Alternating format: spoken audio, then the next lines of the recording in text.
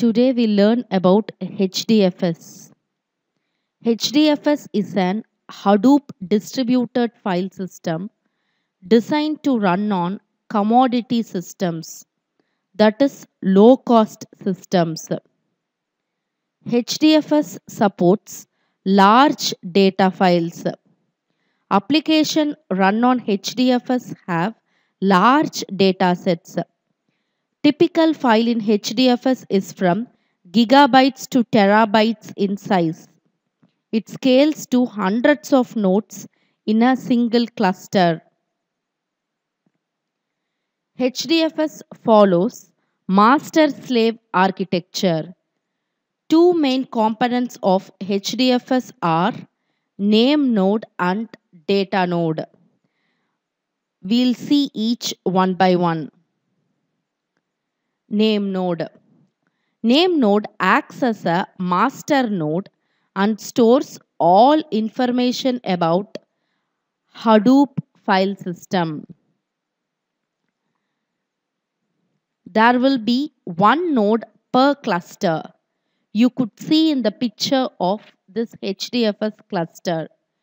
You could find only one name node in each cluster. Cluster is a single logic unit consisting of multiple computers that are linked through LAN. As a name node acts as a master node, it generally knows all information about allocated and replicated block in a cluster. Block is nothing but breaking the large file into small pieces. Name node also knows about free blocks that has to be allotted next. It provides information about newly added, modified and removed data from data node. Name node executes file system operations like opening, closing, renaming files and directories. Next is the data node. Blocks are stored in data node. Data node has no knowledge about HDFS file system. It stores each block in a separate file.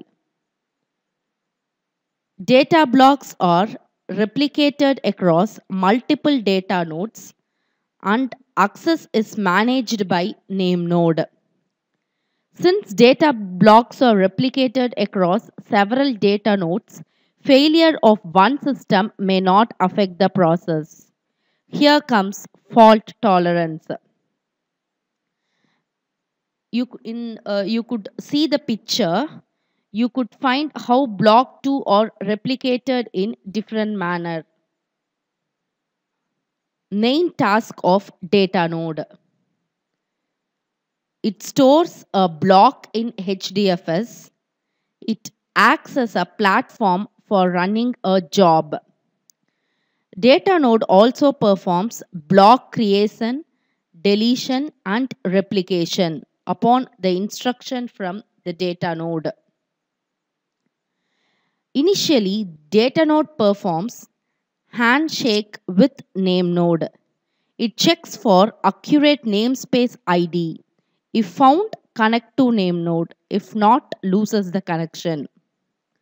Each data node maintains current status of the block in its node and generate the block report. After every hour, data node sends the block report to name node and hence always have updated information about the data node. Every 10 minutes, data node sends heartbeat signal to name node. Due to this, name node knows which data node are functioning. If name node does not receive heartbeat from data node, it assumes data nodes are lost and generates the replica of the data node. Hdfs architecture. You all would have known about name node and data node.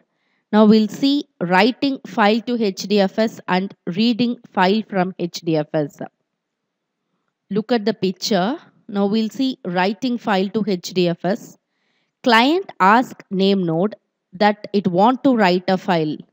Name node tells which blocks are free. So client write in free blocks of the data node. Thus writing file to HDFS is performed. Next, reading file from HDFS.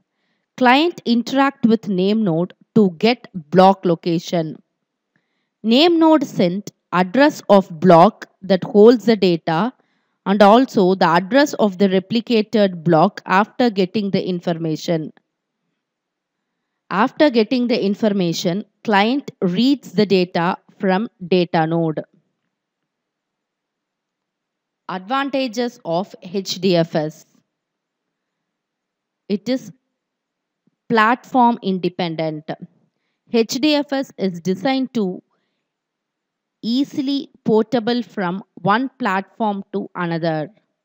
It has very high bandwidth, that is large amount of information that can be transmitted over a network in a given amount of time. Cost effective. It is 100% open source. HDFS uses commodity system, that is low cost system to store the data. So HDFS is cost effective. Parallel processing. It has the ability to process large amount of data in parallel. At last, fault tolerance. It has high fault tolerance.